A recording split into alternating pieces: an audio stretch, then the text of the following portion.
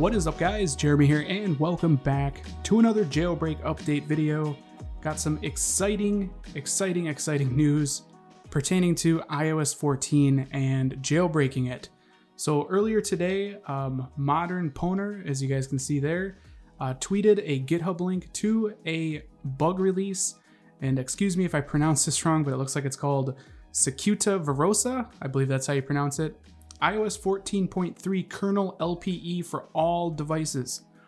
All devices on 14.3 and below are vulnerable to this kernel level bug, and this bug can be used to create a jailbreak utility, and hopefully we see it coming soon. Now this is a pretty new account, but from what I've seen, it seems pretty legit. Even Cool Star is on board here. He even sent out a tweet stating to tweak developers to start updating their their tweaks to iOS 14, and there's some ARM64E changes, and he wanted the tweak developers to know that. So that alone signals, that he's letting them know, get your tweaks updated. There's probably going to be an iOS 14 jailbreak released here sometime in the near future. So super exciting. If you guys want to check out any of this information, I'll leave the link to my Twitter down in the description. Be sure to be following me on Twitter if you guys want the most up-to-date information, just because as soon as I find it on Twitter, I do tweet about it.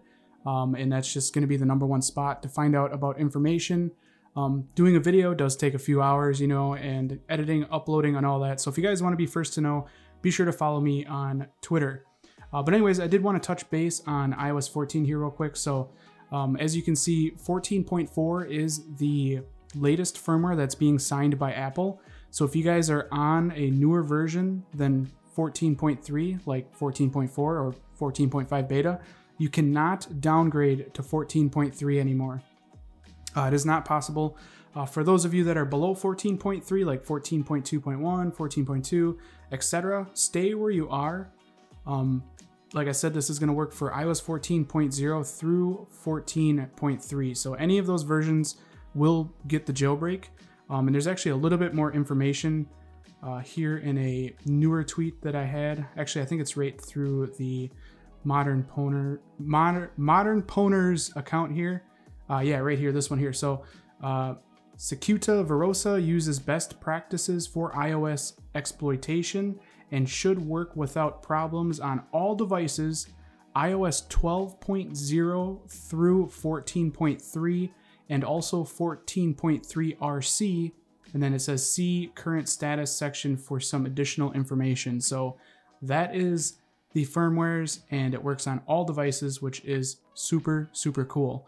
But like I said, guys, it's survival mode. If you guys are on these lower iOS versions, stay there, do not update. If you guys are on the newer versions like 14.4 or 14.5, just always be on the lowest iOS firmware possible. So be on 14.4, disable your updates, and just sit there. It's always best, if you guys want a jailbreak, to stay at the lowest version of iOS as possible. I try to tell you that over and over again, but that's always the best idea. That's the best thing you can do if you do want a jailbreak. But anyways, I hope you guys enjoyed this video. Stay tuned. If a jailbreak is released, of course, I'm going to cover it here on the channel, show you guys how it works. I do have a couple of devices on standby, ready to go. I got the XS Max on 14.0. I got the 10 on 14.3. So I am ready to go as soon as there's a jailbreak released, and I will have it covered here for you guys at the channel. But anyways, hope you guys enjoyed this. If you did, definitely throw me a thumbs up. And if you guys want to see more videos like this in the future, don't forget to click that subscribe button. This has been Jeremy, and I will catch you guys in the next one. Later.